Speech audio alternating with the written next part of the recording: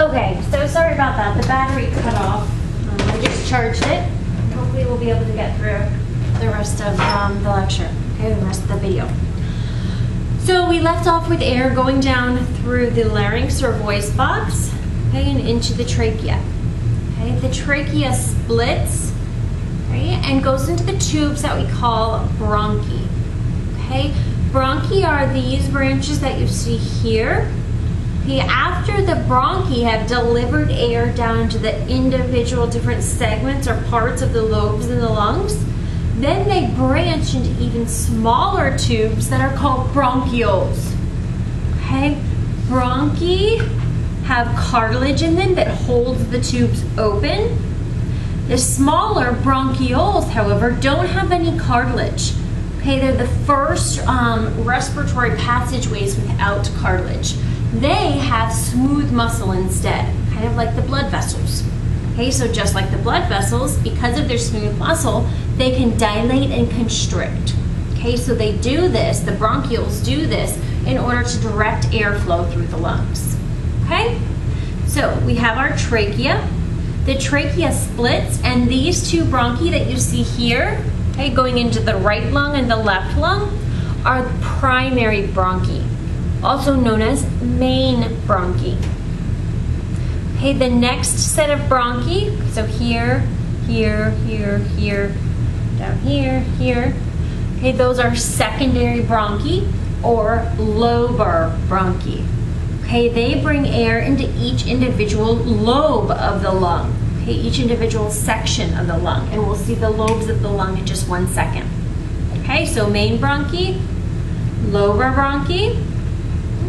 The last bronchi that you see, they're all colored on this model here, so anything in color on this model, these are the segmental bronchi, okay, or tertiary bronchi. Okay, so we go primary, secondary, tertiary, or main, lobar, segmental. Okay? After that, we go to the bronchioles, and you can't see the bronchioles on this model again, okay? So I'll show you those when we get to this model of an individual lobule in the lung. So we said that the lungs are divided into lobes. Okay, they're divided into sections or areas called lobes. And we can see them when we look at this model here. So this model is showing us the right lung and the left lung. Okay, we see that each lung has an apex and a base. Again, the apex is the free side that's not connected. Okay, so the point tip up here is the apex. The base is the bottom part of the lung here, the part where it's actually connected. And in this case, the lungs are connected to the diaphragm. So you see the diaphragm as this red line here at the bottom of the lungs. If I tilt it this way, you can see the diaphragm is actually a big, flat, kind of dome-shaped muscle. And when we go through respiratory physiology in lecture, you'll see that the diaphragm is very important when we look at how we inhale and exhale. When we bring air into our lungs and push it out of our lungs, we utilize the diaphragm. Okay? So anyhow, we have the apex and the base. We have the diaphragm. Okay? And then we said that we have lobes, okay, parts, big parts of the lungs. Okay? When we look at the right lung, we see that we actually have 3 lobes. The left lung only has 2. And that's because the left lung is actually a little bit smaller. It has less mass because the heart, remember, is bigger on the left side. Okay, the left side of the heart is so much bigger that it takes up some of the space away from the lungs. Okay, so we see this little notch that's taken out of the lung right here. This is called the cardiac notch. Okay, because it's the heart that kind of encroaches on its territory. So the lobes, okay, the way the lungs are divided into these lobes are with these creases or grooves that we call fissures. Okay, so the right lung has 2 important fissures. The oblique fissure comes up the side of the lung, just like your oblique abdominal muscles come up the sides. Okay, so the oblique fissure comes up the side here. And then we have this fissure that goes horizontally across the lung. And what do you know? That's the horizontal fissure. Okay? So that divides the right lung into the superior lobe, the middle lobe, and then the inferior lobe down at the bottom here. Okay? When we look at the left lobe, okay, remember we have the cardiac notch here, okay? And then we only have 2 lobes, okay? So that means that we only have 1 fissure or groove present. In this case, on the left lung, there's just an oblique fissure, okay? Only the oblique fissure. That divides the left lung into the superior lobe and the inferior lobe, okay?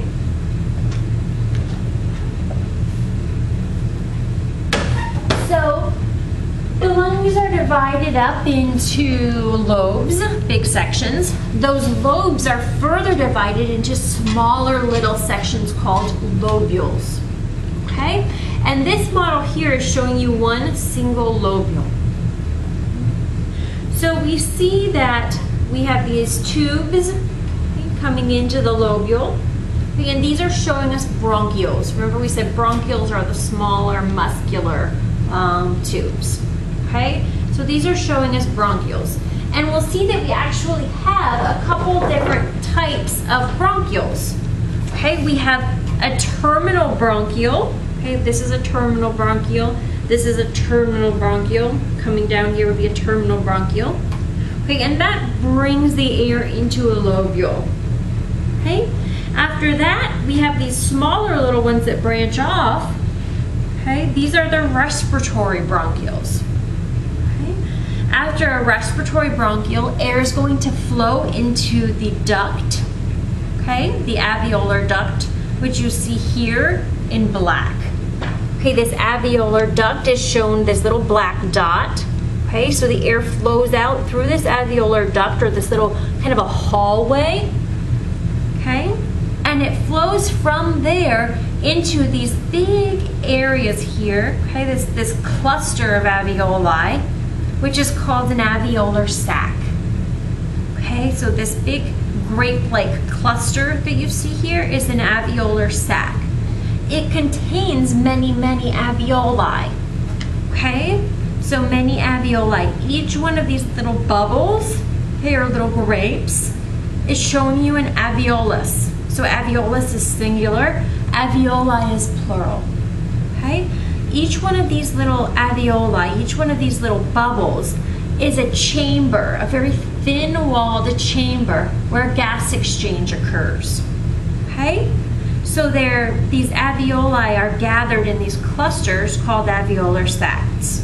A duct, an alveolar duct, brings air into the middle of that alveolar sac.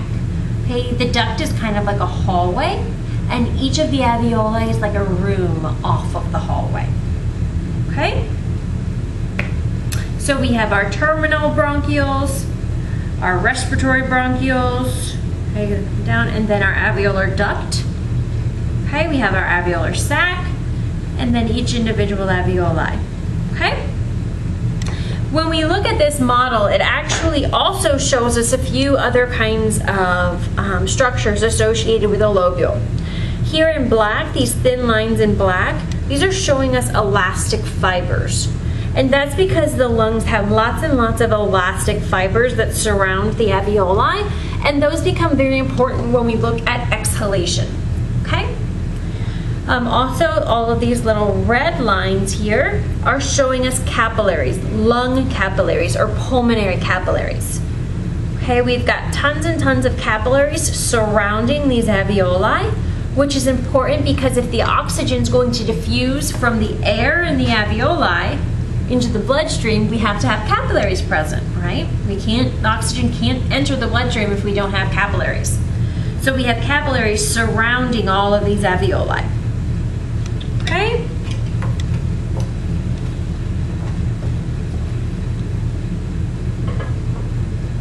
So that's it for today's video on the respiratory system. Okay? The next video that we'll post will be on the digestive system. Okay? You should see that in a couple days.